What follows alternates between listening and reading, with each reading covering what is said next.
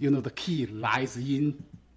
I know one of your favorite thing is ether. You said the ether, yeah, the ether. Yep. We know the space. In order for light propagates, we need a carrier. That's a wave. Yep. So this wave made by what? Electromagnetic matters. So that's why electromagnetic wave. So now you think about the electron. What is the electron? If you understand I know you understand my explanation. Electron is just little magnetic particles. You think about it. A moving magnetic particles create a wave inside a magnetic medium. What happens to the medium? The medium will create a wave. Yeah. So now, when you go through the two slits, your electron goes through it, but the wave, the carrier wave also goes through it. The wave started with the interference pattern. And you know how small electron is, right? Yeah, it's tiny.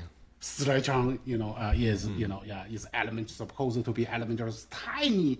So it will carried by the wave. So eventually, and the wave still interferes, right? Just like a light wave.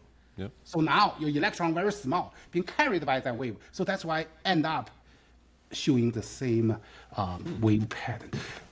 Interesting. I don't know if you feel that. Remember one thing is electron is a magnet, which means electron itself carry magnetic field, right? Carry the north-south. So this magnetic field interact with the medium, the electromagnetic medium field. What happens?